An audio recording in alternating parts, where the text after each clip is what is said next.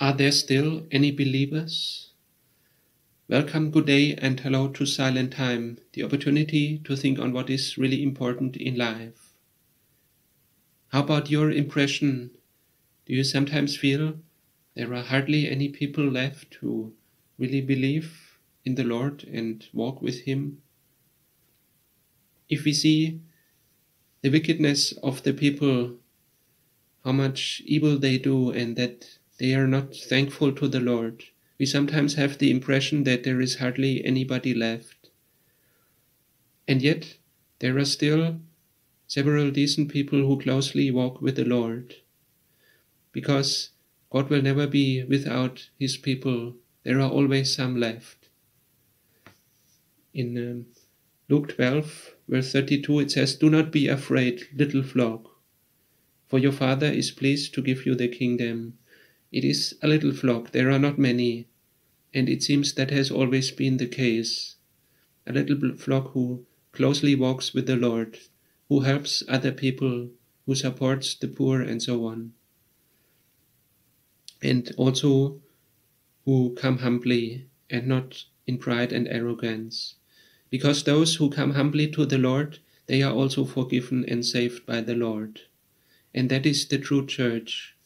A small group of people without high reputation, and the only thing they have is to rely on God, to rely on Jesus and on His cross, what He has done for us.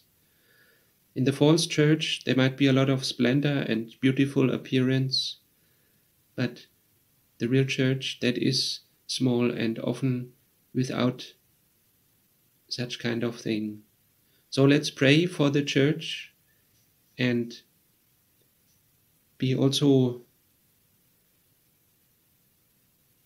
pray for them and suffer where required, and also teach and stay with the original preaching. So we can pray for all that the devil may not overcome and not devour, but that we stay with the Lord, who has all power and all might, and all wisdom and all love.